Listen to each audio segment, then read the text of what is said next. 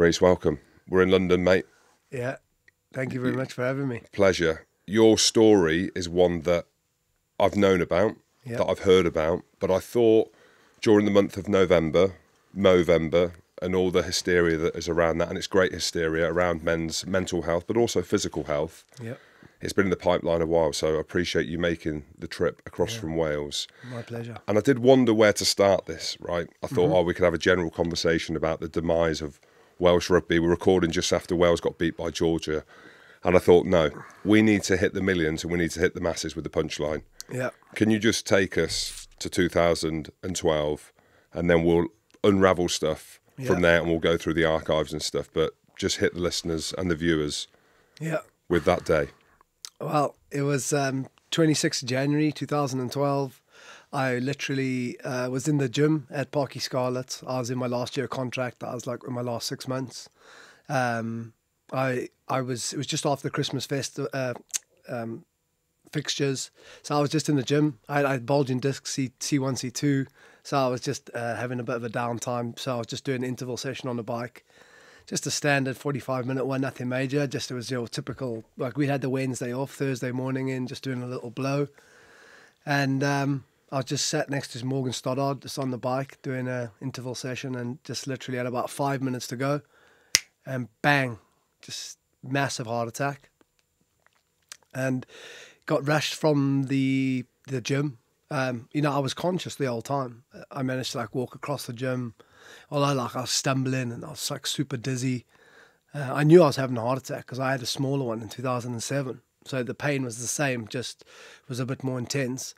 And I went into the physio room and said, Pat, I think I'm having a heart attack, And he called the ambulance, and then I just went down the hall because I didn't want the boys to see me. You know what it's like, a bit of ego and pride at the time. You don't want to show weakness.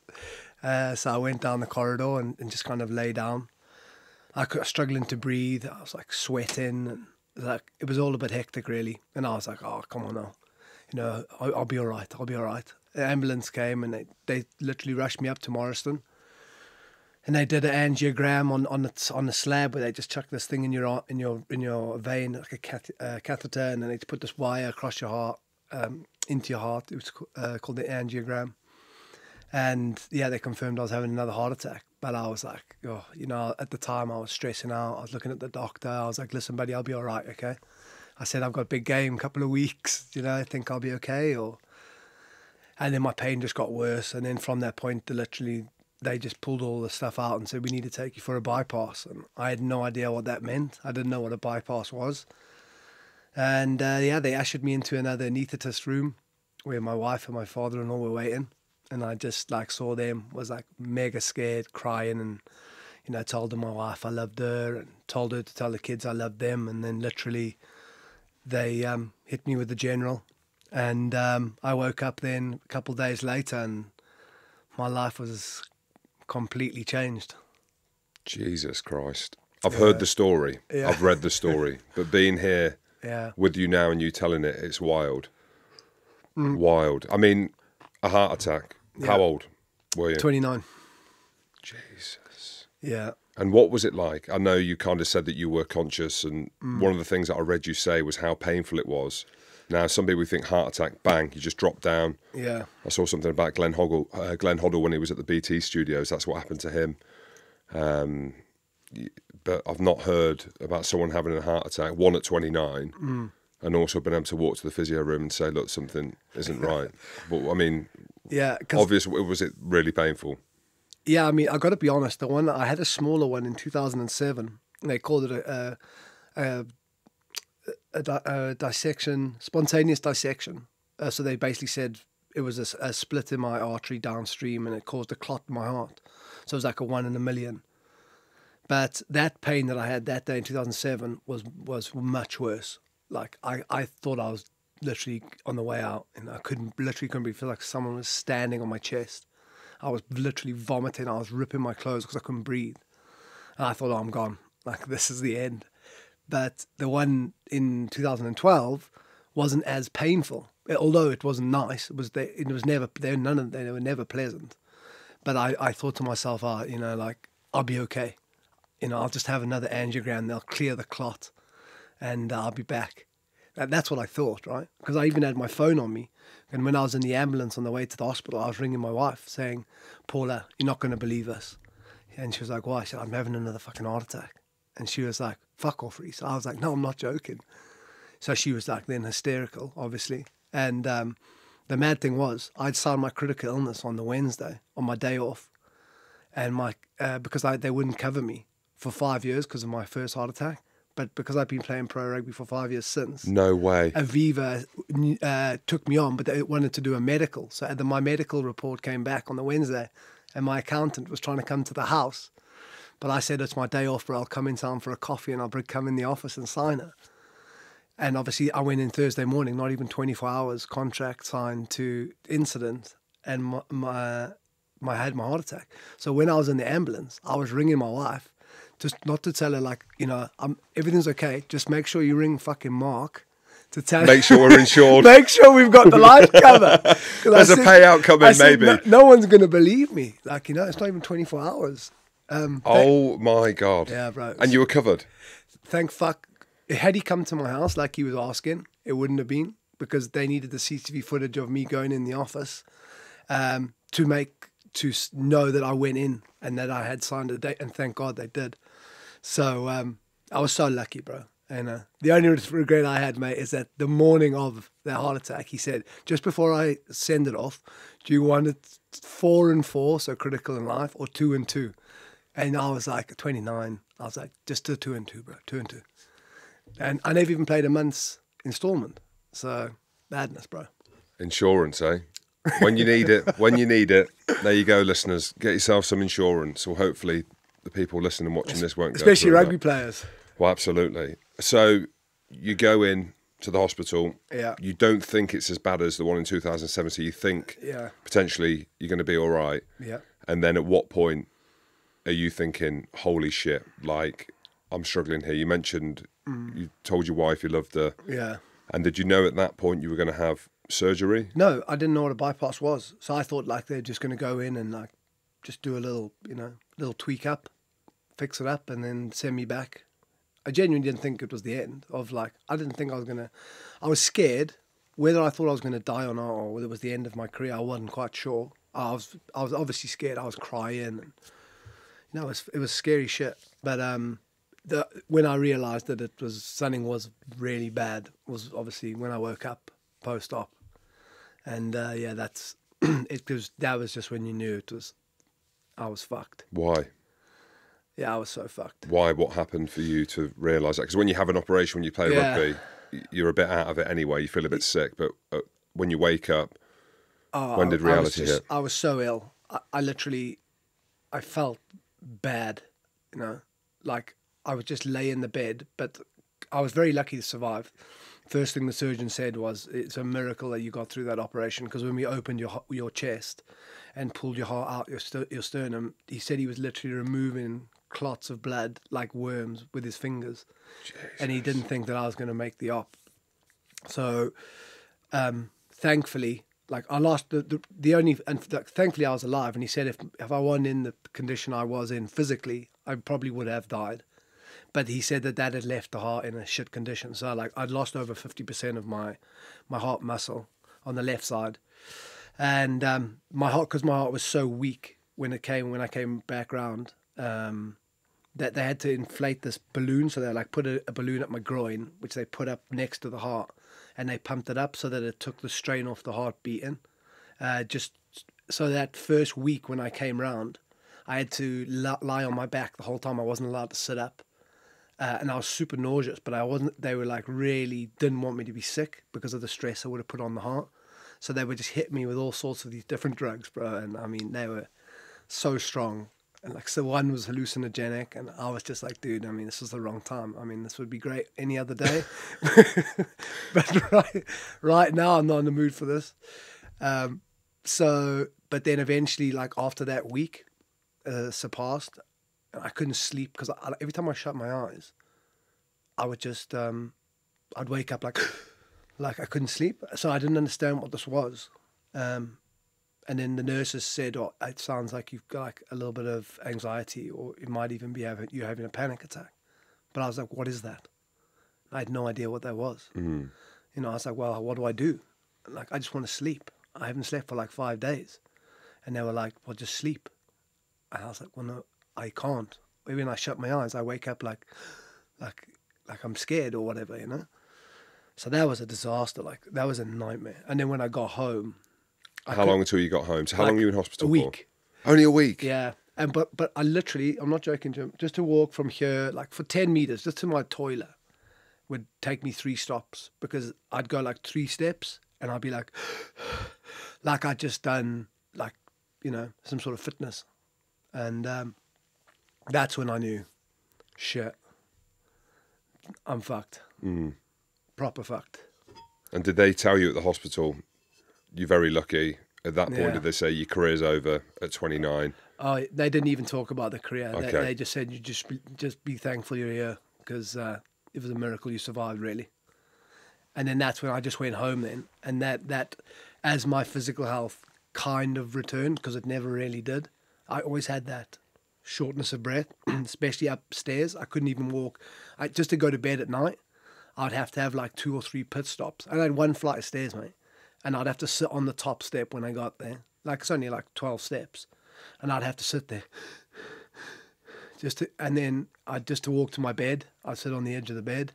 And then like I couldn't lie flat for the first couple of months. So I had to sleep with pillows under my back.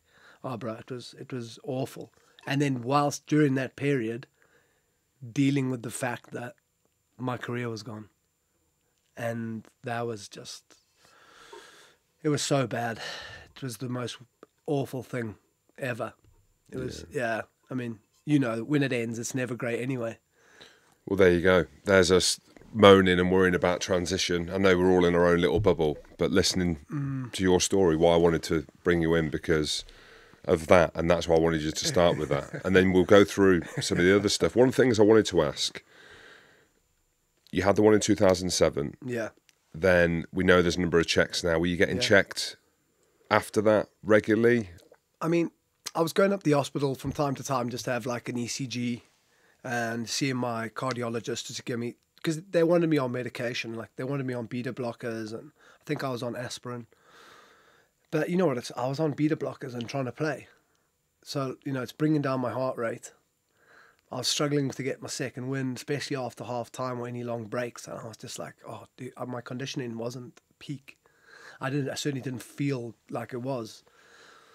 So I struggled on those beta blockers post-op. But at the same time, he was like, well, for a start, you know, heavy drinking, smoking fags, you know, the occasional whatever social activities you're getting up to, you know, maybe you need to knock that shit on the head. Well, not maybe. Like, that needs to stop. And it did, like, for a while. Don't get me wrong. But you know what it's like about with the boys. You know, that 3 or 4 pints became 7 or 8 pints. And then back to, you know, God knows how many pints, plus shots and doubles. And before you know it, mate, it's back in the groove. Mm. Do you think, and this might sound an obvious question, but I don't think I've quite heard the answer. Yeah. Genetic or lifestyle or a bit of both that caused you to have a heart attack? Well, this is the mad thing, right? I had no underlying heart disease. I have no previous family history. There was nothing that they could have indicated that it was. Like, they didn't say that, obviously the lifestyle wasn't, obviously it may have been excessive in parts, but it wasn't like I was drinking 7 days a week. You know, I was only drinking weekends. It was just after Christmas, though. No, most weekends, but mostly at Christmas. Yeah. But yeah, no. So it was a strange one. I personally think it was a combination. I did, when they actually opened my chest, because that's the only way they could actually see what was actually going on with the ticker, was that on the left side of my heart I had thin artery walls. So they said, you know, they weren't sure if that was genetic or something that was over time deteriorated, but they said that wouldn't have helped with obviously the impacts I was having, with the physical exertion that obviously it takes to be a pro, all that conditioning, but as well as that, the stress, like, you know, that emotional, mental, physical stress that I was putting myself under just by, you know, doing the things we do on the weekends. Listening to your story now, and not knowing who you are right now, but having an understanding of what you've been through, it would naturally change anyone. Yeah. All the thing that comes with gratitude, being present. I spoke to my mate Ed Slater, who's battling MND and everything around his story, and he talks about being present.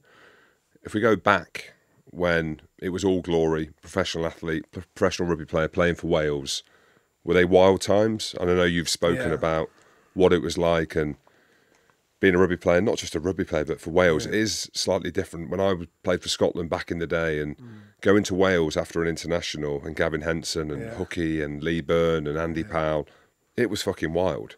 Do you know, it was what, like, you were rock stars, absolute rock stars, and we were on the coattails. Like, that was it. What was it like then? Was it a case of, was that every week at every international, like you got a taste for it? Yeah, I mean, we were in, I think, quite a unique squad at the time. Because like you said, Gav was probably one of the first rugby superstars, right?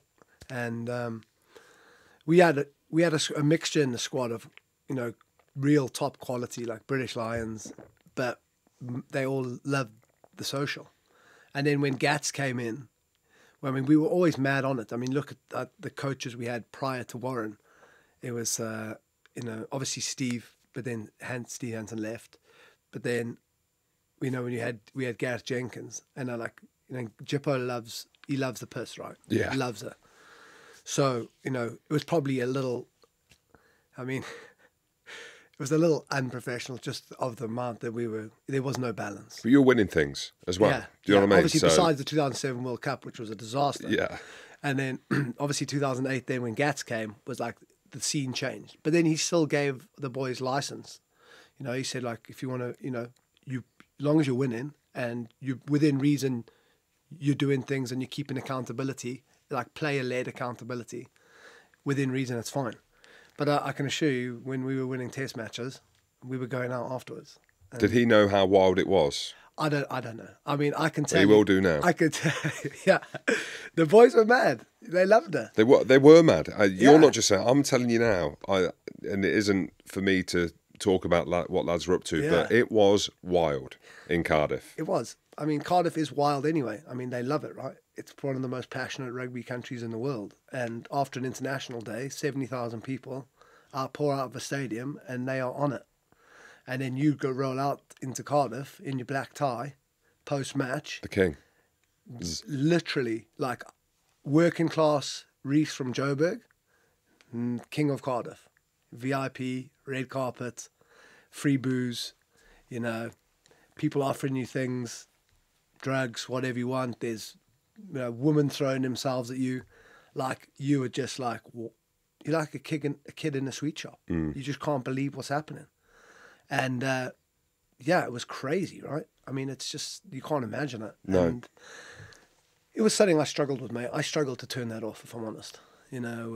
That little bit of recognition and that little bit of fame. Oh, it's nice. Yeah. When look, smooth the ego. Exactly. Like, you're a professional athlete in one of the toughest competitive sports. Yeah. You're winning things.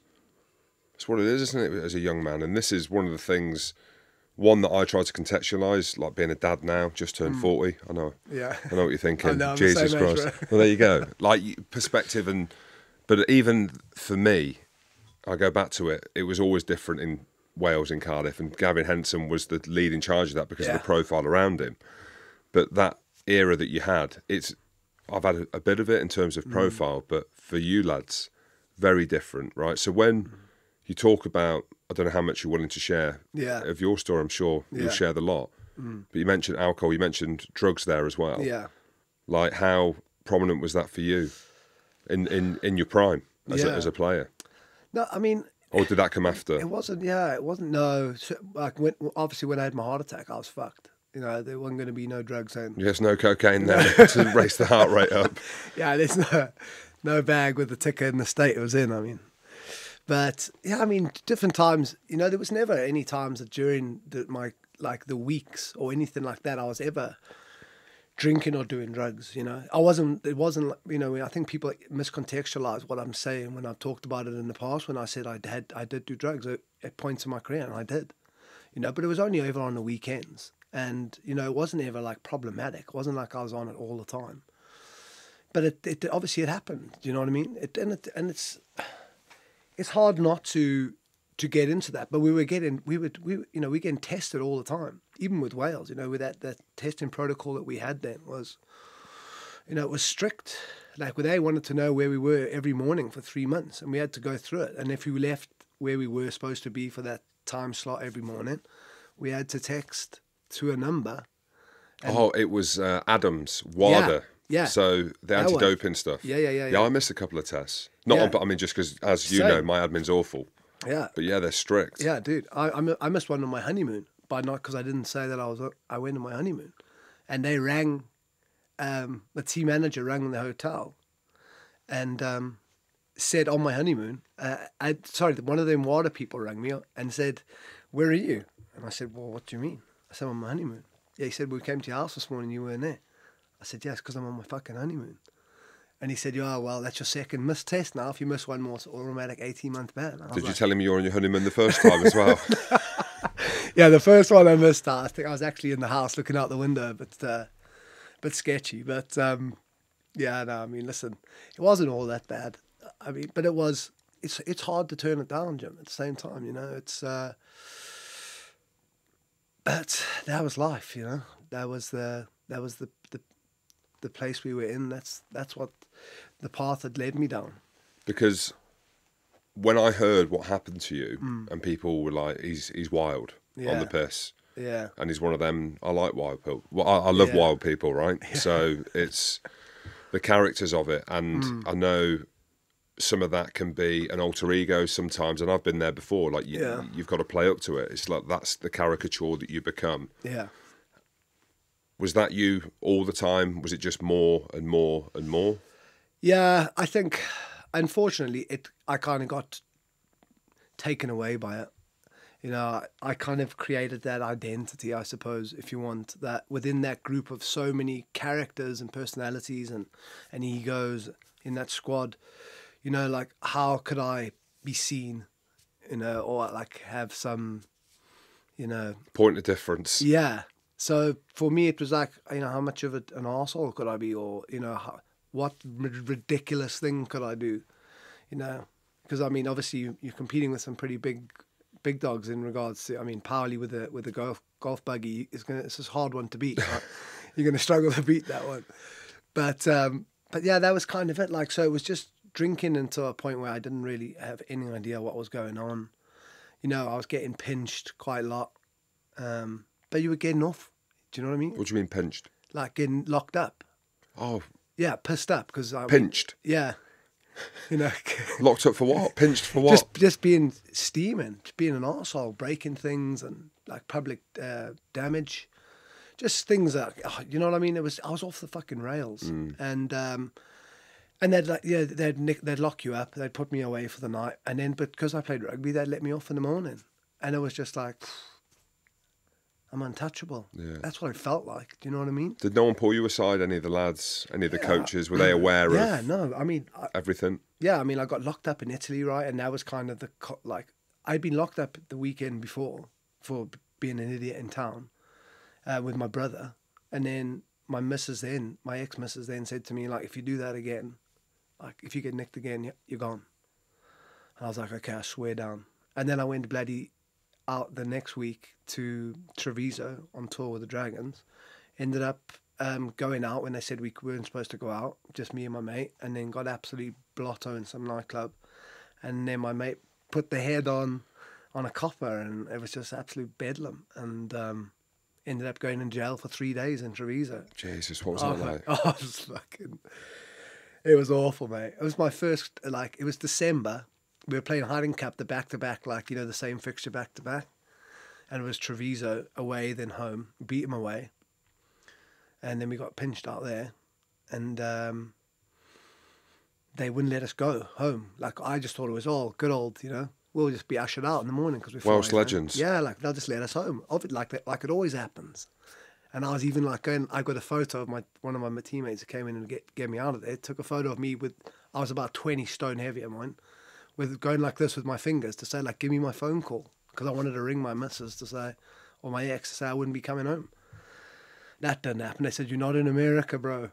And I was like, and that was it. Like I got, yeah, it was awful, mate. It was, and I mean, it cost a fortune as well. Like they did me for half a month's pay package, all the damages for solicitors. So I mean, it was awful. There was just shit. And then we came back, and you know, it was in the press everywhere because I was with the Welsh squad. They said I did all the things my mate did, which wasn't true, but it just looked better in the press. And obviously, my kids were in school, so it was like it just wasn't great for them, you know, as a whole. And it wasn't long after that, mate. The Welsh management, like, you know, we got nicked again then in Cardiff after we played Scotland. I think on the Sunday we went out all day. And I think Powley, Bernie, Mike Phillips, Hugh Bennett, me, John Thomas, we all went out, and it was just like we ended up getting it made the papers, and then we all got in trouble for that. But obviously they all played, and I was 23rd man, and it was you again. Yeah, so like they were just like, oh, dude, you know, take your time's come and gone, I think. Yeah, you can see, and I can level with you. I've been on the Pine. I don't know if they call that the Pine. I've been to prison. I've been locked up a few times as well when I was younger for a lot of fights, mainly on the piss. You're thinking you're King Kong when you go out. Yeah, exactly. Grew up in a rough area, and only recently, again, reflection, having children, going through life experiences, and actually went to Barlinnie, which is a famous prison in Glasgow. The Lockerbie bomber was there. That's the profile of the jail, but there's murderers and there's paedophiles in there. There's everything of everything. And I went in there and gave us a talk. I say a talk. I went there and spent the day, and I could see the prisoners in there when I'm talking about playing in Heineken Cup finals and playing in World Cups. And one of them like just got up and walked out. Yeah. And then one of the prisoners said, oh, yeah, he's heard it all before. And I tried to find a way in which to level with them. And I just said, like, I didn't want to say I could have been you, but I kind of could. You know, life goes in different directions. And one of the things I spoke to them about was the fact that I didn't have a dad growing up and my father was vacant. The minute I said that, these young men, bang, eyes locked on. Engaged. And I had something that they had, or a void that they had. I'm interested to know about your background. Is there anything like that that caused you to behave the way that you behaved? I know you went to boarding school. I don't know whether that has... I've heard that people from boarding school, especially... My mate John Barkley went to boarding school. He's weird. But anything like that in your family, that life or your growing up... And the reason why I'm asking that is because people will be listening to this, and the other things that we can get to around addiction, drinking problems, gaming, gambling. There's so many vices, isn't there, that people have. Yeah, for sure. And you can sometimes look back and be like, well, this is the reason why, because my dad weren't there, or because of where I grew up. And everyone can have an excuse, but listening to you, and maybe a little bit me as well, in terms of my background, it doesn't necessarily need to be a background. It can just be one thing that takes you off the path. I think it was a multitude of things, really. You know, I came from a really social family, Jim, so they loved socialising. We had a big family, you know, so tons of aunts and uncles, and it was party for everything, you know, like party all the time. And in many ways, I think I was accustomed to it. So, you know, alcohol and partying and getting bladdered was just something that I saw and was the norm. And it looked fun. It looked great. Like they were all having such fun.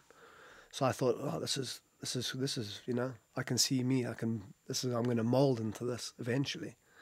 And then obviously you start playing rugby, you go to boarding school, and you know, my boarding school was amazing. My school I went to was incredible. I mean, it was hard. You know, the prefects there used corporal punishment, and you know, those 5 years I spent, you know, the first 3 were tough, bro. What does tough mean? I went to a rough school. I say a rough school. Yeah. That was tough. What does tough mean in a boarding school?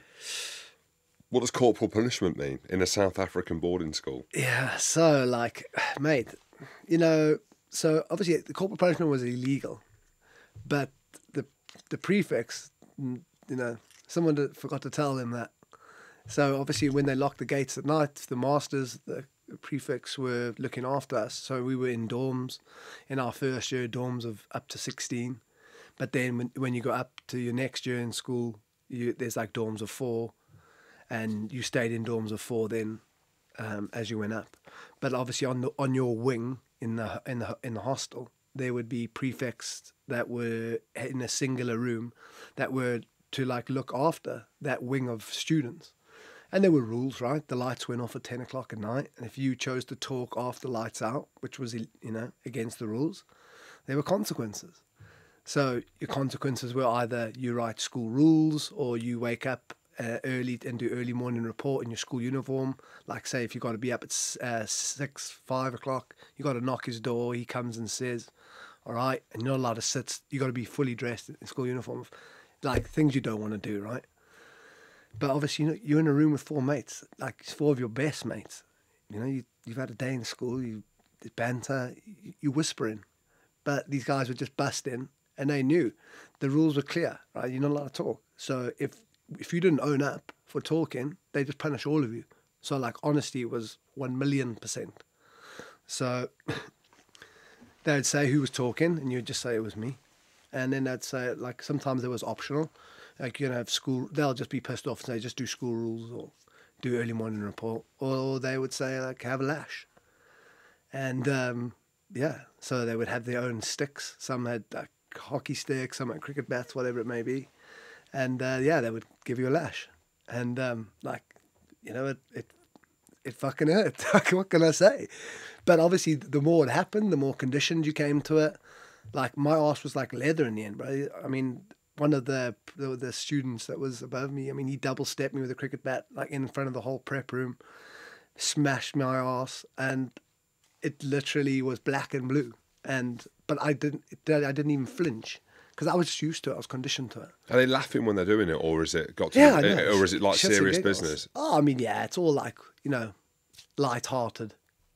It was all. I've never been whacked on the arse with a cricket bat. Hockey sticks, coat hangers, like poles, you name it, bro. So yeah, but I mean, so that was tough, right? It was tough, but that was life. And so you just got on with it because sometimes I didn't want to write school rules, Jim. Like that took hours, bro. It wasn't what I wanted to do. So like, if there was an option, I would take the lash because it was much. I broke the rules, and if they gave me school rules, I was gutted. I'd take the easy option every time. So I had a challenge in those school years, but I loved it. It was like a big sleepover, best friends, like rugby, the school. I didn't like the academic side of the game, but of the school. But anyway, it helped me. And then I left and I came over to the UK, and I think rugby allowed that environment, didn't it, to drink, to be a lad. It enabled all those types of behaviours and constant stories, banter when you're coming in. Yeah, people just making fools of themselves 24/7. Like, always someone to laugh at, right? So obviously when I came to the UK then from Wales, from South Africa, I was on my own. My family, left my best friends and my family behind, and came and stayed with my half brother. And I mean, it was cool. It was nice to be a new country, new challenge. I wanted to try and play for Wales. But at the same time, like there was no support from the club. I just was on my own. I never had any mentorship, and they had such an easy opportunity to do that. They had like Gary Teichmann, Percy Montgomery's, Adrian Garvey's. Like there were tons of South Africans at the club that they could have just tagged you on, but they didn't. So like I'm just highlighting some issues that were glaring through my life. Well, as a young man that comes in that has got a wild streak in him. Exactly. When I was at Leicester, they saw that in me, and Dean Richards and Richard Cockrell, mate, they saved my life by putting me on the straight and narrow, not whacking me on the arse with cricket bats and hockey sticks, but punching me in the face with a fist. I don't know what's better. But both. Yeah, but you see now the amount of kind of external and internal. I know a lot of clubs have psychologists and stuff like that, for maybe different reasons, the social media part of it, but also, I don't want to say pressure, but it is pressure of fame and being a young man, early 20s, mid-20s, and you want it all. Not everyone wants it. I look at Lewis Rhys Thomas now. Not that I'm worried for him, but I'm like, you've got the world at your feet. We saw it with Gav Henson, and it's like, I hope there's someone with him, especially because it's Wales. And the way that he looks, his profile, being on the wing, all the things He's that go pretty. with that. He's pretty, Yeah. and he looks like he likes the excitement. I saw him wearing like a linen suit or something in Monaco, or Dubai, who knows. Yeah, good on him. But you do hope that that's there. Yeah, Just trying to exactly. look through the pipeline then. So you play for Wales, you're in these wild kind of party days. And then at the point of having this big heart attack in 2012, where were you in your life there? So you're married, did you have children at the time? I did, yeah. And I mean, it wasn't plain sailing, bro. You know, my marriage was volatile at the best of times. You know, my wife was with me whilst I was playing for Wales, and she knew what that environment was like. Like she came out with us on one of the nights post-match in Cardiff, and what came with that, and she was just like, she couldn't believe it, obviously, you know. So it was, yeah, it was crazy, mate. It was, but she was understanding too that, you know, I was just this working class boy. That's all I've ever wanted. And then all of a sudden it's on a platter. Like, so she was, yeah, it was tough. It was tough for her, bro. It was tough. And I had kids, and obviously, like I said, I had 2 stepkids because from my wife's first marriage, she was 10 years older than me. So they were in their teens when I was playing for Wales, but my younger 2 were like just babies, you know.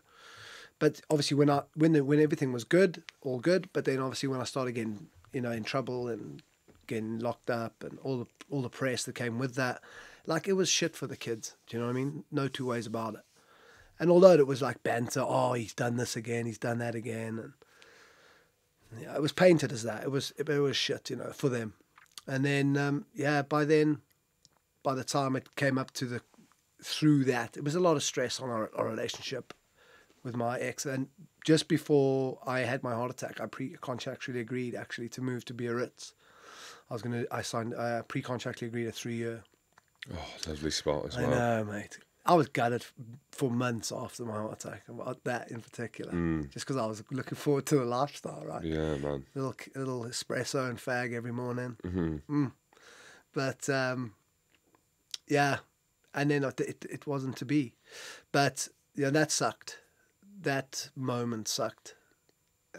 Knowing what I had upcoming, but also, you know, my relationship was rocky. It was probably on. My wife wasn't going to come with me to France. She said that straight up, my ex-wife. So, you know, things weren't rosy, and like I was living to excess. You know, it was always on, like pushing the boundaries constantly, pushing, and that had consequences with also the club. And it just got to the point where it was becoming unmanageable. And that wouldn't have, you know, no one would have said I had a problem. But it was just like, it was the joke. It was like, oh, Stinky's at it again. Because that's what they used to call me. Do you think when you had the heart attack then, people wouldn't have been surprised? Even though, say, we now know, or you now know, or think it could be genetic. Some people listening to this might be thinking, fucking no chance, it's lifestyle. But when people heard that you've had a heart attack, and when I heard you had a heart attack, and people were like, oh, he's loose as a goose, steroids got thrown into the mix. Yeah. That's Drugs. always the first. Well, exactly. That's what I mean. Yeah. You can clear that up if you want, because I don't think it is that, is it? No. But everyone was shocked. Yeah. But it was like, mate, fucking wild, man. Yeah. Hell of a life, up to 29. Yeah, but listen, I shoved as many years I could into 29 as possible. But yeah, no, never steroids. I mean, I had that fear of, you know, I don't want to be caught for doing that. You know, I don't want to take something that's going to enhance performance. You know, I can take the casual shit, but we won't do the steroids, you know. That was always a bizarre one for me. But yeah, that was like one of the questions they would always ask first, the doctors, you know. Did you do steroids? No. Have you done drugs? Yes. How much? This. All right. It's not that. I was like, oh fuck. So there was all that kind of stuff. But yeah, I mean, it was that on and off the pitch. But again, like I said, it wasn't like I was drinking midweek before games as such, but it was come weekend, you know, the wheels would come off, you know, royally come off. If I played Friday night, it was Friday night, Saturday night, few drinks Sunday, in Monday then. But the diet wasn't great, because to allow for that drinking. Yeah, you're eating crap. Like I got that weigh in on Monday, bro. You know what it's like. And if I come in heavy, so you're not eating? Well, I was just eating like 0 carbs. It was just meat on a plate. So your body was constantly in shock. Yeah, dude, I mean, it wasn't great. I think that didn't help either. What I wasn't aware of, and this is probably because I hadn't heard too much about you, apart from that you're all right, that you're going to have a heart transplant, which is not all right, really. It's fucking shocking when you hear it. Yeah. But I didn't realise your life spiralled out of control after that. Yeah. I wasn't aware of that until recently. So what did happen? The Biarritz thing, as we know, didn't happen. You retired. You were insured. Was that a good thing or not?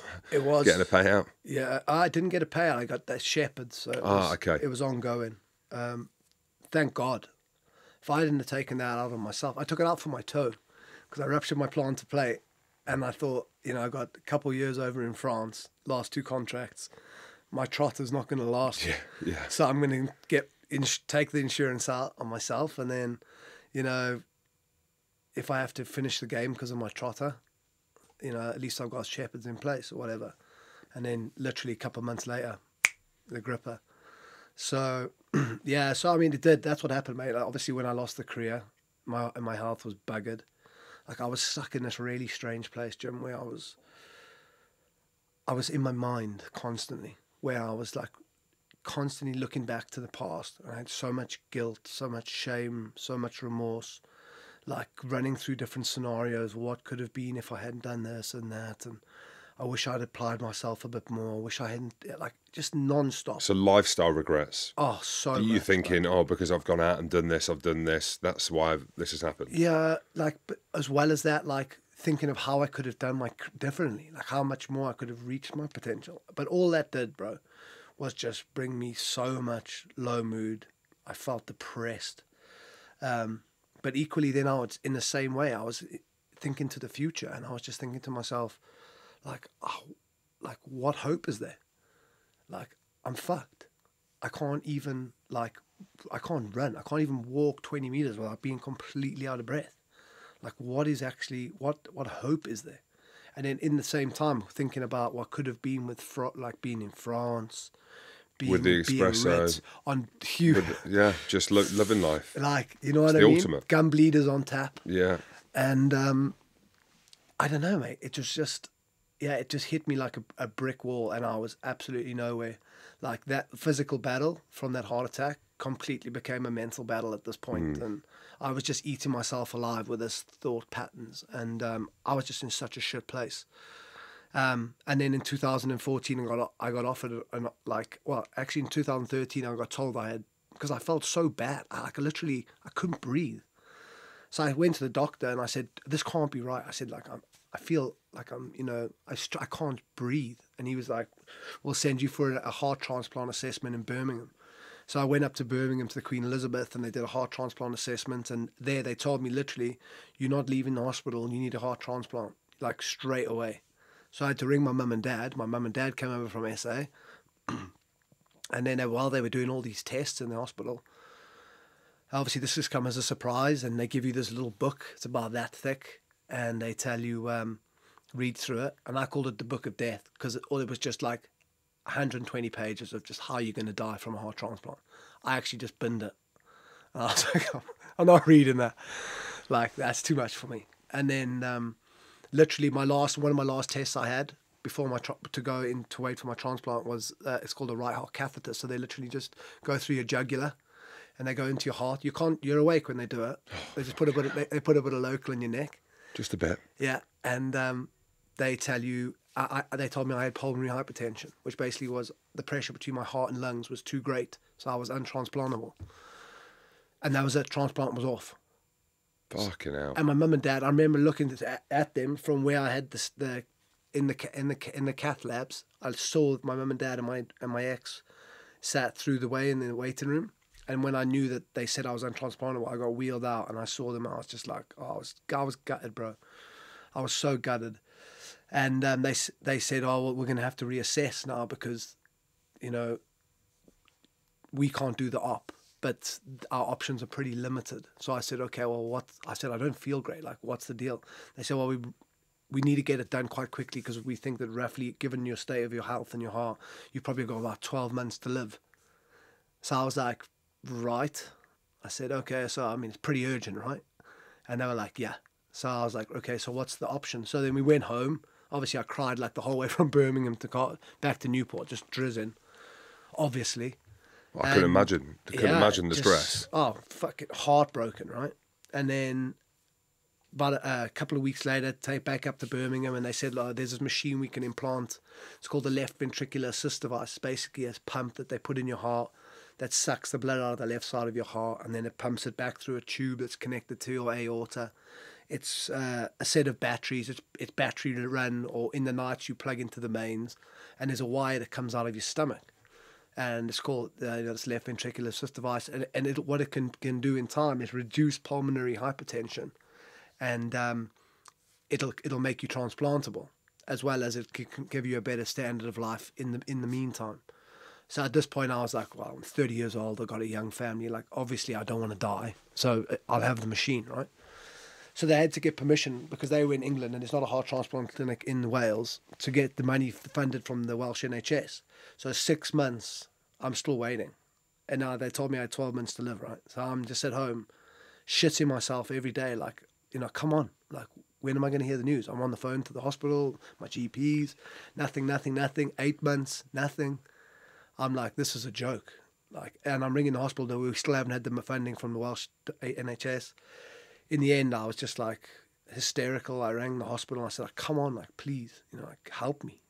I've got like supposedly 4 months left to be alive. So can I have this machine or what? Thank God it all got sorted out. And because I was like, my health was not great, they sent me into Birmingham, and I waited in hospital there in the coronary care unit, the CCU. And I stayed in that CCU unit for 6 weeks pre-op. And mate, it was just the worst thing I'd ever experienced in my life, because it was about 18 people on this ward in Birmingham, and they were all like people that were literally on death's doorstep, waiting for heart transplants, or had just had huge heart attacks, or on back end of surgery of quadruple, bypass and stuff like this. And I was just waiting in there. There was no Wi-Fi. There was no natural light, not a window, just the top row of windows. And we could only go out every other day if the nurses were available, because there was two nurses to each patient in there. And literally every day, at least 1 or 2 people on this ward would die, Jim. Well, you're at the doors of death there. That is literally it. And I'm literally sat there, machine flatlines, the nurses run around, shut all the curtains, and then paddles. But if they're fucked, and they then, ain't coming curtain back. thing, they can tell if he's dead or not, or whether the machine beeps, right? And then when they die, they'll wait, they'll come in, a guy puts them in a body bag and off they go. But like sometimes the families were there. So then there was a young girl that was in the ward next to me, not in the bed next to me, and she died, but her family were there, right? It was awful. And they were all crying, and oh mate, I was saying to the nurses, like, please, can you get me the fuck out of here? I said, like, I can't deal with this. This is too much. I said, there's people dying here every day. Like, I'm not that bad. And they were like, no, you're in the right place. So eventually, like, thank fuck, I got out of that place and went in for my op. And like, that place gave me some serious lessons though, Jim. Do you know what I mean? At the same time, like, I knew just how vulnerable and how fragile life is and human beings are. But then at the same time, like, I was watching people die and get shocked, like 2-3 minutes later, wake up, and then walk past me, like, to go for a piss and having a chat with them. And I was just like... All right, still... All right. You speak to anyone on the other side, bro? Yeah. It must be like you're in some fucking simulation. And there was no Wi-Fi, no natural light, and there was 3 tellies on these wheels, and like you were in the list. So sooner or later they would die or go for their heart transplant, and the TVs would get passed down. So it wasn't long until you got one, right? Jesus Christ, he's gone. Yeah, there you go. Old Jerry, he's gone. Can I have his telly? And no, but like, it also showed me just incredibly how resilient human beings were at the same time. It was like a paradigm, right? So when I left there, I was super grateful. Straight in for this op, had this machine implanted. I don't know if you've seen it, like the wire comes out my stomach. Well, I saw you've got some funky bum bag on. Yeah. I was going to say it's in. Yeah, my little fashion. So talk us through that. I mean, do you want me to show? Yeah, the go camera? show the camera. Let's have a look. There? So I think that one there. So yeah, so basically it comes out of my stomach like that. And then in my little fashion man bag, this is like the machine. So this is the batteries that keep me alive. They're just lithium batteries, last 8 hours. You can see like I'll remove, it looks like a little, and it'll beep. So well, don't be taking that out then. yeah, so these things keep me alive, bro. And without those batteries running 24/7, I wouldn't be here. Simple as that. And in the evenings, then I unplug from those batteries, and I plug into the mains. It's like a little machine by my bed, and it runs off that. And so it's got a long wire, about 2 meters long, so I can get to the bog. And so yeah, so obviously I had that operation on the 1st of September 2014, and I didn't wake up post-op for 2 weeks. I was in a coma, and again, super lucky to be alive, because they really struggled to get into my heart, because after my first operation, because it was an emergency, they just kind of got into my chest as quick as possible to do the bypass. So there was a hell of a lot of scar tissue, so they couldn't actually get to my organ. It was just like a spider web of veins and arteries, and it took hours. Like I was in the theatre for literally hours and hours. And they were going to abort the mission after 6 hours because they couldn't actually implant the pump into the side of my heart. But eventually, thank God, it took 3 of the heart transplant surgeons all working on me at the same time to make the hole in the left side heart, to implant it and insert the cannula. So thank God, I did. I woke up 2 weeks later, but bro, I mean, that 2 weeks I was asleep was just the most horrific ordeal I'd ever been through, because it felt like I was in a nightmare for years.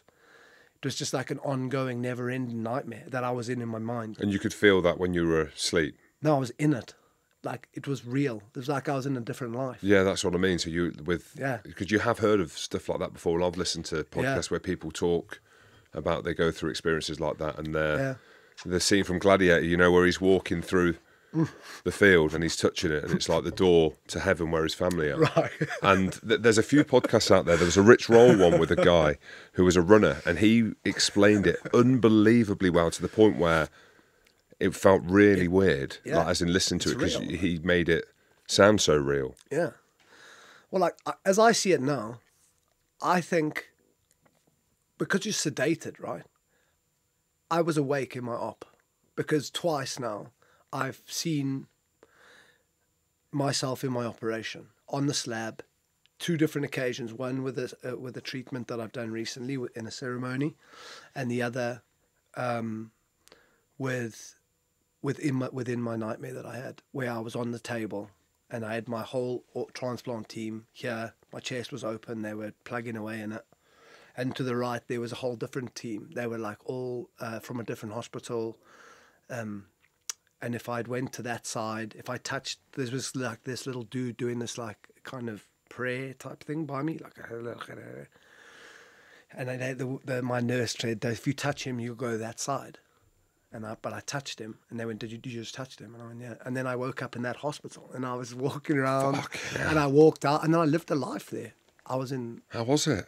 Mental, bro. I mean, I had different buddies. I was driving around, and I was like in a taxi. I got locked up there. Same old shit. Yeah. Yeah. Wow. Same old shit. Reliving your good life. Yeah. So, yeah, it was crazy, mate. It was awful. And when I woke up, because every time they tried to wake me up from my coma, I was just super violent. Like, I was just literally just swinging. And thank God in Birmingham, they got a military ward, a wing. Yeah. So they were using military nurses to light me in the end, because like these poor little nurses were trying to wake me up, and I was just like, ah. But thank God I woke up. But then because of those nightmares, literally, if I heard like an echo or a certain scenario that would remember me of those dreams, I would just go into the strongest panic attack, Jim. Like deep. Like I thought I was dying. Like another heart attack. You can imagine. Yeah. I've had one before when I had a panic attack when it was concussion, but I didn't realise it was concussion at the time, and I had a panic attack because I felt really weird. Yeah. And the first thing that happens is your heart races. Yeah. So you must have been shitting yourself. Yeah, I thought I went numb. My face was like pins and needles. My tongue was like So you thought swollen. That, and my chest, I was like, and I couldn't speak. And I was like, I'm dying. And I got taken to the hospital in Cardiff. Like it was That's insane. stressful. I can't even imagine. Like people listen to this. Yeah. It sounds unbelievable. Yeah. So that's a year after, right? So 2012 heart attack, 2013, you get this thing that you've still got in now. Yeah. So how do you get to a point where you get back on the booze?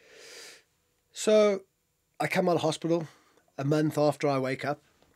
Because the minute I woke up, I didn't want to be in the hospital for one more second. I'd seen death and destruction before, beyond what I could comprehend. I'd been in the worst 2-week nightmare that was never ending. And then I was in ITU for 2 weeks, which was horrendous. I was like, and you're coming off them drugs. Like, I thought they were putting me in the kitchen for the night. Like, my ex would come in and I'd say, they put me in the kitchen last night.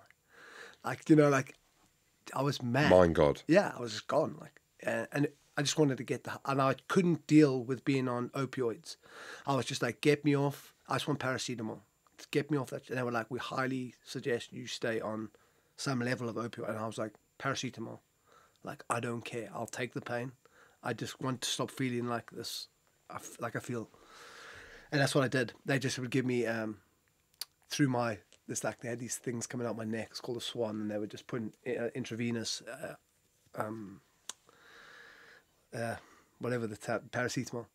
So anyway, got out of there, went home. And obviously now, half man, half machine, right? I got to plug myself in.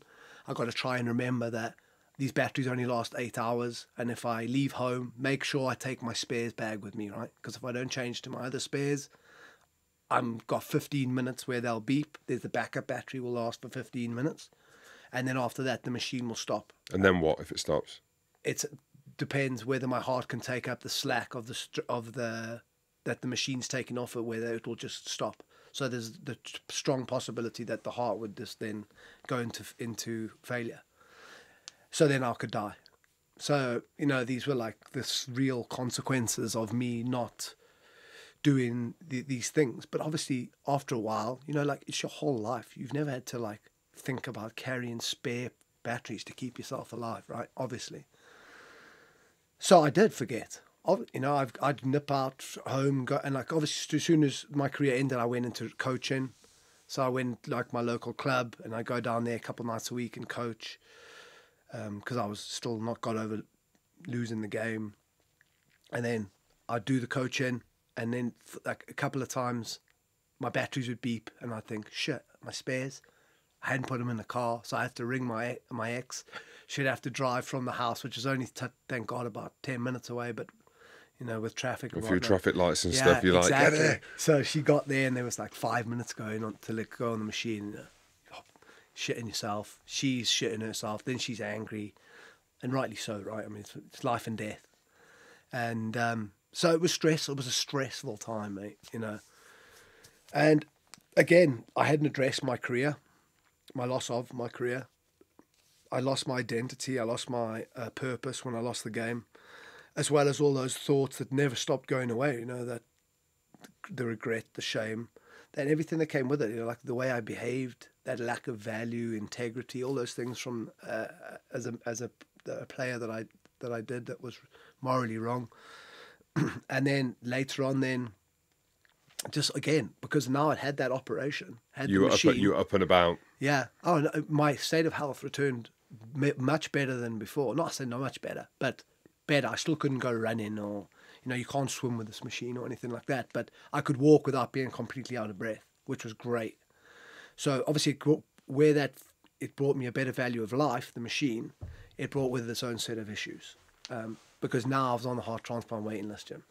And that meant that I had to potentially have another operation. And I swear to God, the thought of going into hospital and into another anaesthetist room and into another theatre, like, would put me into a huge, like, anxiety and panic attacks. The thought of it, I just didn't think about it.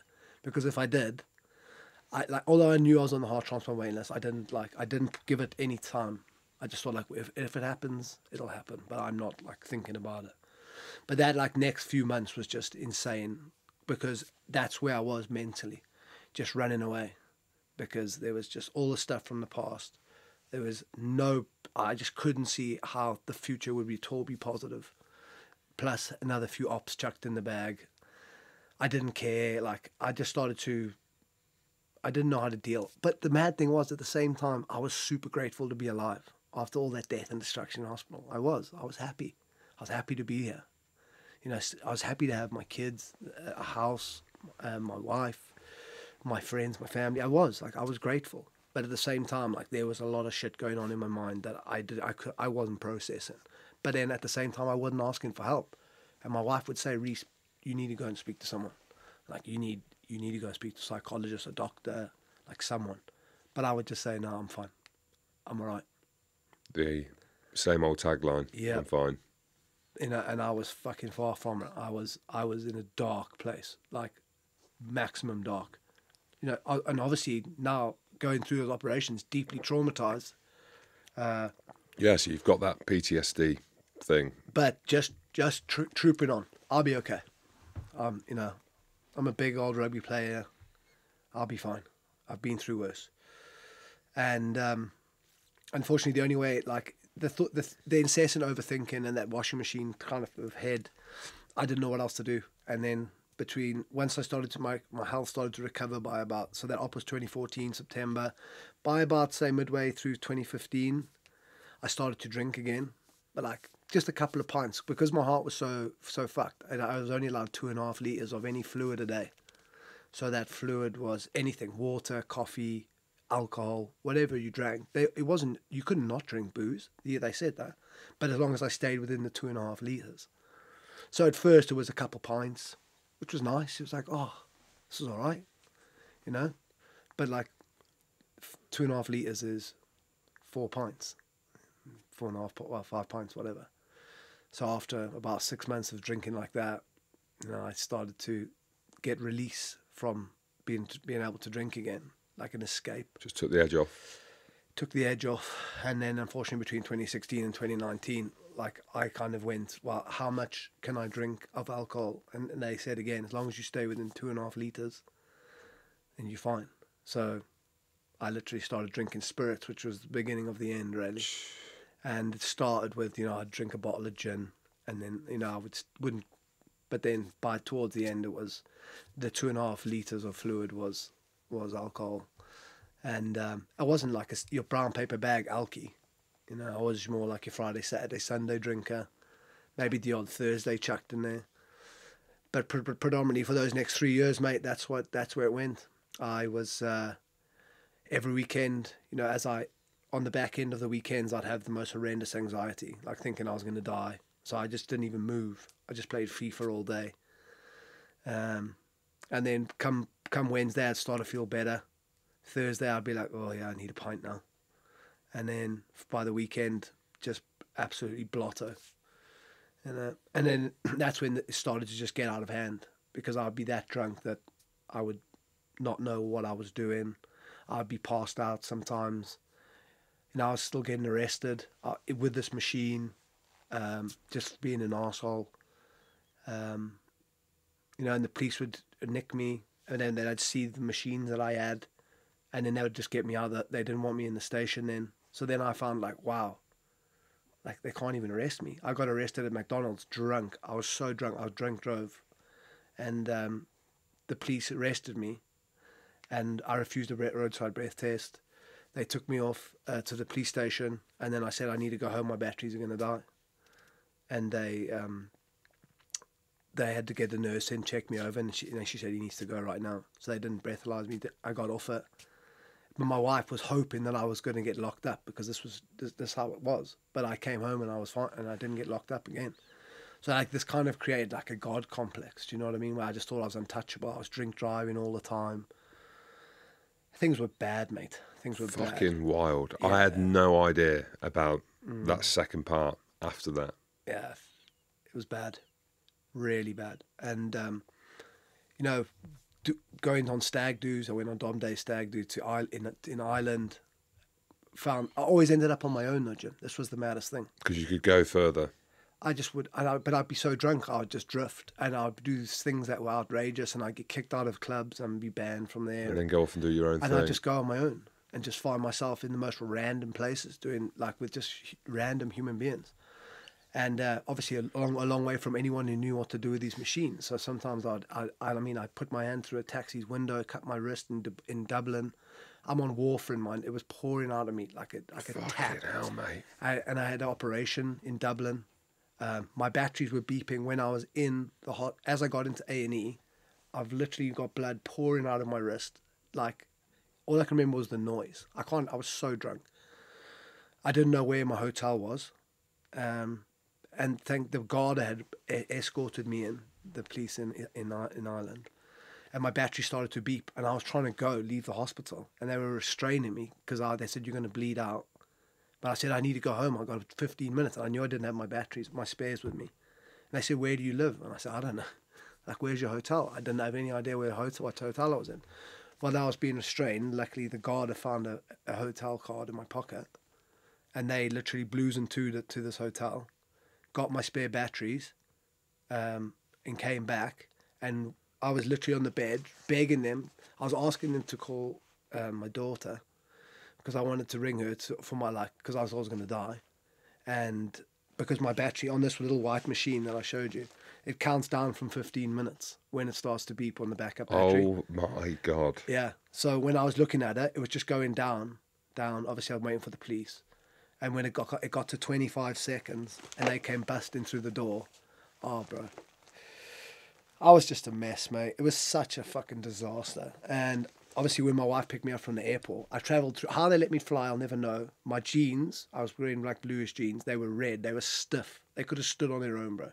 My shoes, I was wearing white shoes. My shoelaces were red. They let me fly like that somehow. I got up to Bristol Airport. My wife picked me up, and I had my hand in this big cast. And she was just like, she was done. That was the day she fell out of love with me. That was the exact day. I knew there and then. When the way she looked at me, I saw her through the windscreen. Done. She was done. But that was fucked. And then it all came to an end. 2019, I crashed my car drunk. And luckily no one else was injured, nor myself. But I knew that night and the events that followed, like, things we needed to change. Like, I was fucked. Mrs. gone. She was on her way out. How she had given me that many lives, I'll never know. Obviously, she was concerned. Like, she was worried. Yeah, she didn't want to leave you because it could push you further. Well, I was going to die sooner or later, and she didn't want the kids to have no dad. And I was a mess. Like, and the fact it had taken a huge toll on the. You can imagine that for 3 years, with that type of drinking and risk taking and disregard for my own life. Well, if the fact that even if you didn't have your bum bag with your batteries and everything with your heart, like anyone. Yeah, exactly. Right. Doing that, drinking that much. Exactly. I mean, genuinely, how I'm here today, Jim, is a fucking miracle. How are you here? How did you get help? How did that come about? Mm-hmm. And I'm going to ask this question first, and then you can tell me how that happened. Yeah. Where were the WRU? Where were the rugby, #rugby family? And it happened on their watch, right? It happened at the Dragons. It happened when you're contracted by the union. Mm-hmm. And this isn't to call them out. This is just to highlight the fact that there are the stories like this. And I know one of my mates is really struggling at the minute. I won't say his name, but well, there's a few lads struggling, but one of them's really struggling. And I'm chatting to him and trying to get the right people to get around him. But yours, not even the mental aspect of it, the physical aspect that you had a heart attack on their watch and everything that goes with that. Where were they? And they clearly weren't there. So how did you get the support to be here today? Because you're looking well. Like now, I wouldn't say to look at you. No. You don't look like a bloke who's on the heart transplant wait list. Do you know what I mean? You look fine. You look healthy. You look lean. Yeah. You're smiling. Yeah. A few grey whiskers, but I know. Same. Yeah, it's good. Silver fox. But I mean, they were of no help. That was also part of the demise, Jim, if I'm honest. You wanted them to reach out.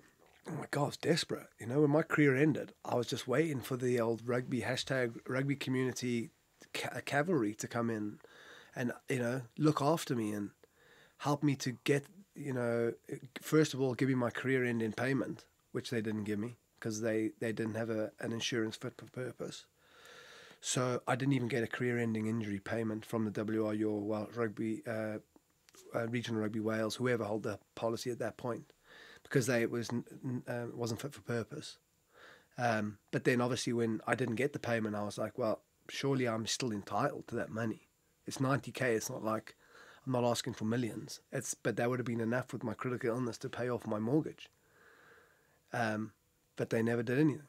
And then when I went and asked questions to the WRU, like, you had Roger Lewis at the time was the CEO, and like a couple of months before, best mate, we're in the changing rooms with, Prince William, winning the Grand Slam in our grits, cutching up. All glory. Yeah, and then, my heart attack happens. He lawyers up, lawyer either side of him. I'm with my cousin who's a lawyer and my ex, and we're sat opposite him, and he won't make eye contact. It's all business. He won't make eye contact with me. And I'm like, bro, I'm like, are you kidding me? I'm like, come on, I just need some help here. Like, help me out. And he's like, it's not our problem. We don't hold the policy. Speak to someone else. And I'm like, dude, this is fucking savage. I just wanted to get out of there. I couldn't deal with it. And then I left there. And then the Regional Rugby Wales just didn't want anything to do with it. And then I went to my Players Association thinking, like, these were my backup. And then the WRPA was just an absolute shambles, mate. They offered me a reffing course. I told you I couldn't even walk up the stairs. They came to my house and asked, I'm not kidding, that's what they asked. Hey, you might be better than some of the refs that are out there at the minute. Do you know what I mean? I couldn't even walk like 10 steps. Fucking hell. Oh, it was ridiculous. They offered you a reffing course. Well, I mean, I don't know how the Welsh RPA works, but I interviewed Christian Day the other week on this show, and he didn't talk about it, but some of the players got in contact with the fact that they're funded by Premier Rugby or whatever. Maybe the same happens in Wales, that they're funded by the Welsh Union, so effectively they're employed. But yeah, so they didn't reach out. No, they didn't want to know. Yeah, I found it really confusing, mate. I found it really confusing. I felt isolated. I felt abandoned. And it made me really bitter, really resentful, really angry. And that piled on the self-pity of the end of career, loss of identity, loss of purpose. All that trauma that I'd experienced, where none of them came to visit me in hospital or send me a letter or an email or get well soon message. None of that shit. So it was just mad, bro. It was just the maddest time. And really? So, yeah. And then obviously got through those drinking years. It's miracle. So the car crash was the one when you had that was like, yeah. Right. And then I stopped drinking because I knew my life was fucked at this point. I mean, my marriage was on the rocks. My kids had been dragged through an absolute disastrous 3 years experience. Well, you imagine your kids, right? Yeah. They're watching their dad, the ultimate of the ultimate, playing for Wales. The head of the family. He's wild man, but there's a cool aspect to that, you could say. Like a lovable rogue. And then they're watching the demise of the dad not only go through a heart attack, but rocking through the house, fucking jeans with blood all over them, arm in a cast. Yeah. Fucking the batteries, you're on your last batteries. Screaming at him constantly. And it's not her fault, it's my fault. Well, it's just the whole stress in the house, I imagine. It's just mental. Cut the tension with a knife. It's unfortunately my children had to come through that, and I'm seeing a lot of that, the aftermath of that today. But I'll get to that in a minute. But I mean, yeah, it was awful, mate. Just the most dreadful experience of my life. It was just awful every way, emotionally, physically, mentally. Just it was the worst experience ever. And the whole thing was that I was very, very rarely was I ever present or conscious about my behavior, because it was just like a survival mechanism. I just was getting from the next one day to the next and refusing any help along the way. I didn't want it. And like I said, I was sober then from the 1st of September to 2019 after that car crash. And although I'd gone sober, I was cross-addicting. I was just playing FIFA on my PS3. What does cross-addicted mean? So you found something else? Yeah, I started using cannabis drops. I was using them to sleep at first, like with the THC and the CBD together, So you just put the drops under your tongue, and I justified, they to help me sleep. But then I was using them from the minute I woke up. I was playing FIFA for like 8 to 10 hours a day. I'd wake up, just play on there all day. Like, it was just crazy. So you got an addiction problem, is what this is coming round to. Yeah, like obviously, Or a personality. I didn't understand what was happening, but like I just couldn't understand why I was just stuck in this constant state of mind, like just constant shame, guilt, remorse, pain, emotional pain. Like I needed a release. How do I access this release? Used to be alcohol. Now what can it be? Then it was Scoring just a hat trick on FIFA. yeah, building the best ultimate team you've ever seen. I'm not drinking booze anymore, so I'm going to buy ultimate packs. Like, is £100 worth, because that's what I would have spent on the weekend on booze. Do you know what I mean? Like that kind of mental mindset. And I went on. One of my best friends from school invited me over to Mauritius in the new year and said, "Come over." And this is 2020, before the pandemic. Just before, yeah. And he said, "Come and see me. Like, I'm so stoked you got through Christmas without having a drink. Come visit me. I'll pay for you and the family." By this time, my marriage is literally destroyed. It is obliterated. Didn't even sit on the same row in the same seats as my ex. Got there, and then she just like offloaded to him. She was upset. Like, she was traumatized from this experience about what I'd been up to. And then my mates, with my other mates from school, two of them and my dad and my half brother, basically chipped in and it staged an intervention, sent me to a rehab facility in Cape Town. Now, like, that was in itself was tough, because he told me on the last night of my holiday in Mauritius, where he lives, and I didn't want to go, mate. I didn't think I was that bad. Like, my denial was. Were you drinking at that point or not? No. Okay, so and it was after. Given, I was like, I haven't had a drink for 5 months. Like, do you know what I mean? But my life was fucked. And he said, "You're going, mate. We've paid." So the next morning, my wife and my ex-wife and my kids had to.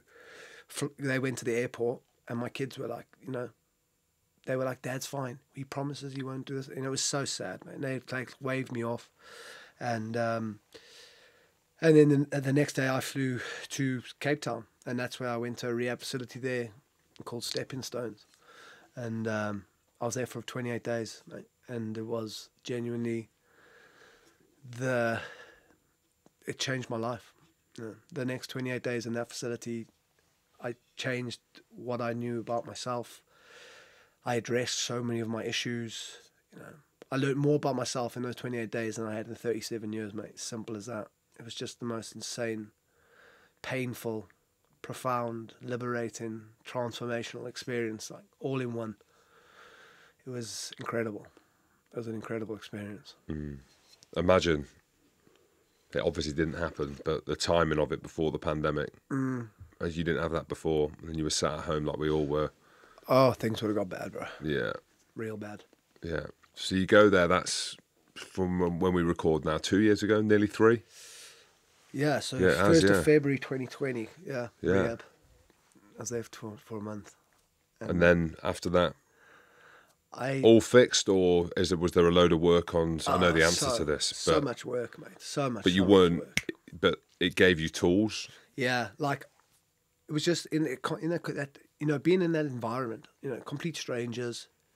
It was a humbling experience, Jim. Right, all addicts of every description: crystal meth, crack, heroin, cocaine, opioids, gambling, sex, you name it. Right, they're all in there, and you're rooming up with people.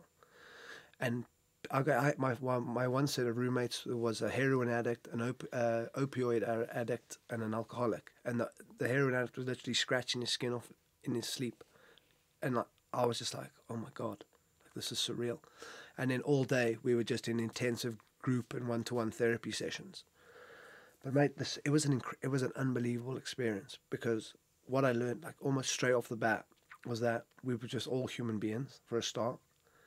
And no matter what age, race, sex or creed we were just all human beings, but just suffering from one trauma or another and dealing with things the best way we knew how. Like, and that lesson and the deeper understanding that, like, alcohol wasn't the problem. Like, I was the problem, and alcohol made my problem a lot worse. So, like, through these understandings and that greater self-awareness, like why I was acting the way I was acting, why I felt like I felt, and started to dig deep into my psyche, like and started to access parts of why I was like that. Fear, how like fear had impacted me for my whole life from a young lad, which was really insightful. And then from that point, just diving into the big question, Jim, which was like, who the fuck am I? You know, I'm 37 years old. My life is an absolute mess. My health is fucked. Like, how I'm alive is a genuine miracle. I should have been dead 50 times over, but I'm still here. Like, who am I, actually? And it was from that point and through that surrender and acceptance in the house that allowed me to start to create change and growth. And that's when things really started to happen. Like, it was just magical, because like that suffering that I experienced in that house, and by being able to start to accept like my life situation, my health, the fact that I was fucked, the fact that I couldn't do anything to change it, that I could only just start again. But like the main ingredient was surrender. I had to surrender like my pride and ego, because my whole life, my adult life, it had been so helpful, right? Like, it helped me in my career, but also been the demise of my career at times. Narcissistic at times, especially whilst intoxicated. But then all of a sudden, when I just thought, right, like, I'm just going to let it go. And it was a trust factor. So I'd surrender my pride and ego, but then trust, like, I have to believe, like, I need help from someone else other than Rhys right now. And I was like, I am willing to, like, I'll beg for it, for anyone. I'm so desperate for change. And desperation was an incredible tool. So I used that. I used it as a tool, as it was. And it kind of woke me up. It awakened me. Because I would literally pray every morning, every night, like sometimes like 20, 30, 40, 50 times in a day. And I'd pray to like Allah, Buddha, you know, anyone who would help. God. I just was like, please, like, help me. You know, I can't live like this for one more second. And that's what happened, bro. Like, suddenly I woke up. I was awakened. I left that house a completely different human being, different perspective. Like, my mindset changed pretty much overnight. Like, that victim mindset that I had carried with me from the end of my career, that like pity, self-pity, like poor old Rhys, you know, why me? Like, that just went. It was like offloaded. And then my mindset just changed from that point on, and it was just like huge growth. There's a lot of work to be done. My family relationship was a complete disaster. I had to go home and try and mend that, which was, it didn't happen, unfortunately. Certainly not with my wife. And there was some deeply ingrained behaviors that weren't going to change overnight, Jim, as well, which led to a lot of problems with my wife when I came out the house. So yeah, it was tough. But those next few months, bro, I mean, I put a lot of time in. You know, I did work. I did the AA. I did the 12 steps of recovery with a sponsor, which was amazing. Gave me like a moral compass. You know, the work I did with him it helped me a lot for sure. But then I almost found then that like 12 steps became a bit of a crutch. If I didn't go to 3 meetings a week, I felt like edgy, like something wasn't right. So you've got that addictive personality then, haven't you? That is you, but which a lot of people have. It is, but after that, then I was like, right, what else this can't be normal. This feeling can't be right. And by this point, like, bro, I was completely different. You know, I was experiencing life from a different place. Like, my gratitude, my awareness, my presence, I was conscious, you know, like colors looked different. My diet changed literally overnight. Things tasted different.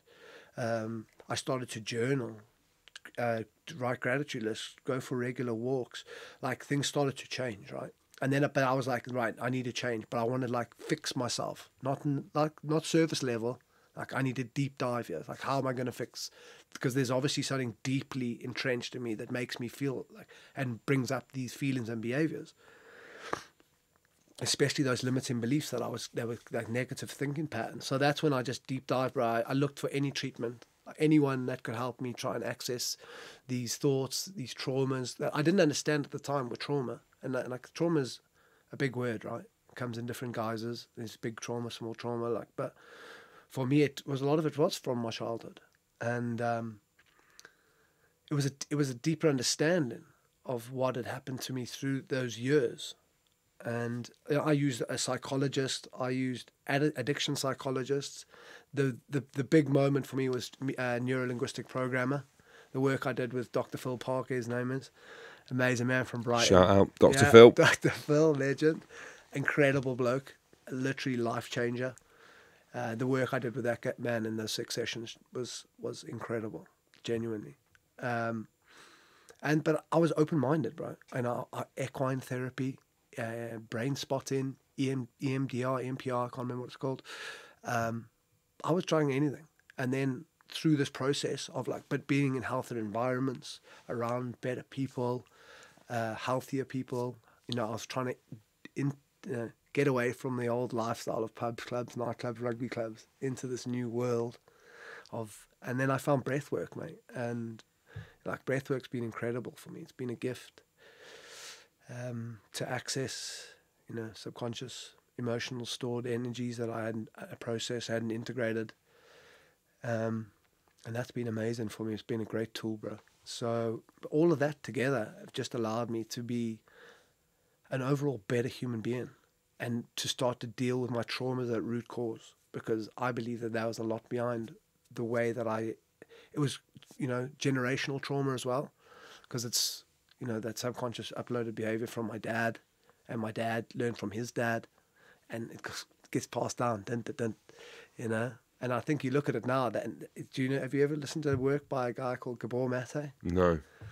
He talks about trauma, mate, and it's just the most mind-blowing stuff, because the guy is just so on point. He's an addict, Israeli, and ex-addict, so I say. And what his work on trauma is just mind-blowing. And it's proof that, our DNA, we say, it's in the family, it runs in the family, like he's a big drinker or whatever. It's just, that's DNA, it's imprinted trauma. And we know now through epigenetics that can be changed, right? Like Dr. Joe Dispenza does it. So, but it's environmental, it's a lot of work. I think the lot of work is the thing, and the possibilities. Your story is absolutely amazing, man. From where we went at the beginning of the conversation to putting your hand through taxis, you're bleeding out in a hospital in Dublin, to then be talking about breath work. And I know it's not as simple as that. I'm actually reading a really good book at the minute, Matthew Perry, Chandler from Friends. Oh, okay. And he talks about childhood trauma, and it shows itself in different ways. His mum had him when she was 21, and I don't know whether she was drinking and these stuff. I haven't gone deep enough into the book yet, but everyone's on a different path, and everyone has different issues, and it's not all glory at all. People look at me and think, oh, he does a podcast now, or he's doing this, he's transitioned out of the game. I've got fucking demons. And I find myself in a position now, as a dad of 4, for self-improvement, for talking and having these conversations, being inspired by different people, learning. And it is so out of the comfort zone, excuse the phrase, if we did this when we were 25, 26, you'd be called a fanny, wouldn't you? Oh, yeah. In the environment that you were in, the alpha, absolutely. We were the same generation. Yeah. But what the fuck are you talking about, bro? Breathwork. What are you doing? Shut up, mate. Yeah, meditation. I'm going to pray to Allah, Buddha, and bloody the Lord Jesus Christ as well. It was just, it has changed, but also the conversation, and having you in here today to outline your story to where you are now. People will be listening to this, and I say that because I know the demographic of the rugby pod that me and Goody do. Yeah. It is that demographic of males between the age of 25 and 45. There'll be a few of you older, established gentlemen and ladies out there, but that vulnerable age where there's so many different influences, so many different pressures. I know a lot of people work in the city who listen to this, and I'm sure they're going wild on Thursday, Friday, Saturday, Sunday, Monday. If they've gone too wild, they'll do it again. Yeah. And to hear someone like you, because there isn't just the one story. Oh, I like alcohol. I'll drink a couple of bottles of gin. Mate, you need a fucking new heart. On top of that as well. You've lost your career, your wife, along the way. Yeah. And I think that intervention, whether you thought you needed it or not, is so important, isn't it? My God. Because life-saving. Seriously. Because the alpha in you, or in us, you're in denial. Nah, I don't. I'm tough enough to get through this. I can do it myself. Yeah. How are you feeling? I'm all right. I'm all right. Yeah. But that external support is so important. Massively. And then people listen to this as well. There are many things out there. Like you've gone down a proper line of self development. Yeah. The fact that you're doing breath work, you know, you're talking about these different doctors and that you're seeing. What was it? Equine. Yeah, in rehab we worked with horses. There you go. It's amazing, bro. Seriously. So that, like, this is proper stuff, but people listening to this might just want something, and that's why this one I've partnered with Movember, because I look at what they do. They're cool, you know, but actually, fucking, what does cool mean? You actually look at what they do and the way in which they help support lads that are in our kind of age category of danger when it comes to the mental health things. But your story's crazy. Crazy. When's the heart transplant? How does that happen? How do you get a heart transplant? I mean, the vulgarities of it. You're waiting for someone to fucking die, right? Yeah. And how does that unfold? Like, you know, like, it's a difficult one and a difficult thing to speak about. Yeah. Yeah. Well, obviously someone needs to die. And, but I've been on the list on and off for 8 years. So since 2012. Since 2014. But, you know, I came off at different times when I obviously wasn't in the right place mentally, drinking and all that. Would they take you off if they know you were drinking or not? Oh, yeah. And obviously I've told them all how bad things were. And they obviously said, well, if you start to drink again, we're going to have to take you off the list this time. And I was like, yeah, fine. But I've been sober over 3 years now, so it's fine. But, and I have no intention of touching the drink, I can assure you. But, yeah, so the last 3 years since I've been clean, I've been on the list non-stop. But the way that the list works in the UK is weird. So it's a 3-tier list. So there's a transplant list at the bottom, then there's a urgent list, and then there's a super urgent. So it's a 3-tier list, and you only go up the list the sicker you get. So it doesn't matter how long you've been on there. There's not like a number. So I'm on the bottom list, and I have been. So like the chance this is what they tell me, the likelihood of me having a heart transplant on that list is less than 1%. So in the 3 years I've been on there solid for the last 3 years, I've had one phone call, and that was about 3 months ago. And I had the call. I was working in a school because I helped to form a mental health and wellbeing charity, and I was doing a talk with them. And I got the call from the hospital. I was like, obviously in shock. Couldn't believe that I got the call because they told me that wasn't possible. I had a little cry. I had a little kutch with my business partner, and jumped in the car, started to drive home, rang my ex, rang my partner. And as I got home, then the surgeon rang me and said, "Oh, stand down. The guy's dying because of the type of donor he was." And that, but I wouldn't have had time to drive to Birmingham for them to prep me for op to remove my organ, which would take at least 4 or 5 hours because of the scar tissue. And that organ would have been sat there for too long, so it wouldn't have been good practice, basically. So, like, all within half an hour, I had the call, and then they cancelled it. So that was, but it was fine. I mean, you don't want the wrong heart, do you, Jim? Do you know what I mean? So I didn't dwell on it or anything like that. Fuck. Yeah. Isn't it crazy, life, where you're crying? Yeah. Tears of happiness because you're about to get another human being's heart, whose family are going to be crying and hysterical because they're about to lose someone in their family. Yeah, I often think about it. I talk to my body. I'm trying to allow my body to accept the different organ, and I pray for the person who's going to give me his heart or allow me. Does it need to be a man? Yes. Yeah, I have to have a man. Because it's like shoe sizes. I didn't understand, really. You know, like, the bigger you are, the taller you are, especially the bigger your heart will be. Like, anyone under 6 foot, I think they can still have a woman's heart. But because I'm like on the 6 foot threshold, and I'm not heavy. I'm like 15.5 stone now. I've leaned up.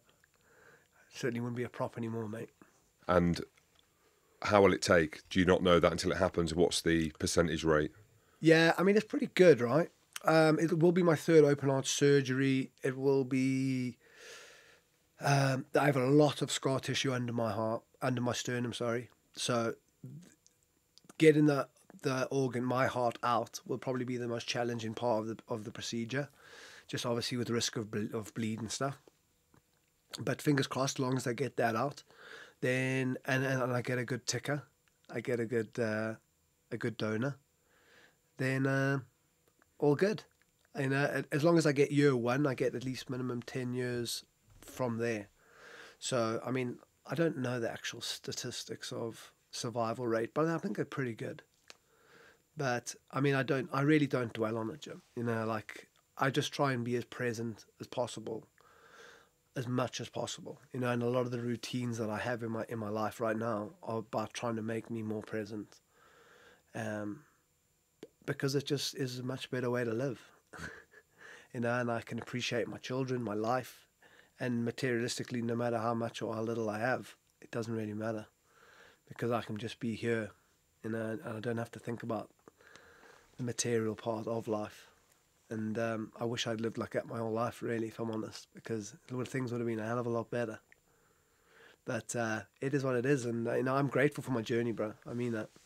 You know, I'm genuinely grateful for my heart attacks. Like, I'm grateful for the highs, but my lows, my worst lows, are what created the man I am today. And for that, I am genuinely grateful, because it's been a blessing. Yeah, well, I'm grateful for you sharing that story, and I've said wild a few times. People are going to be listening to this who've got no fucking idea what's happened literally under the bonnet. So what you're doing now as well, like, people be listening to this might want to reach out to you and be like, how do I get this bloke in to come and inspire people and talk to people? You know, being present's the biggest thing. We all talk about it. You know, Ed Slater, my mate who's got MND, he spoke about being present. You know, I had Tom and Ben Youngs in here. They were talking about gratitude and these different things that go with life and what everyone's looking for. They're things that we're looking for, unless you've had an experience like yourself and you've been through stuff that a lot of people haven't. But some people are going through that mentally. Yeah. It's powerful. So how do people get in contact with you, and what else are you doing? You mentioned, you briefly touched on the mental health advocacy you're doing. Yeah, so I do, you know, after my experiences in the house, so in rehab, I just came out and I wanted to share my story. That's what I felt called to do. I felt like it was my new purpose, really. So that's what I did. You know, I became an inspirational speaker, I suppose. And also started a mental health and wellbeing charity in South Wales called Tidy Butt. And so I do talks all the time, corporates, small big business, sports clubs, schools, colleges, universities, you name it. Best probably place to find me is either on LinkedIn or you know, my website's www.realrhysthomas.com, or Insta. You hit me up, Rhys_Thomas33, I think. That's why I couldn't find you. I've not I spelt your name wrong as well. Yours is RHYS. Welsh way, the Welsh way. It's the Welsh way. Has it always been that way or not? Yeah, I used to think I was real special in South Africa. I only met one other Rhys my whole life. And then my first rugby team in Wales, in Newport, I had about six Rhyses, and one was Rhys Thomas as well. So that's class, mate. Mate, absolutely love that. We could have spoke for ages, and I really appreciate you sharing that story. I'm going to say it one last time. Yeah. That's wild. Thank you for having me, Jim.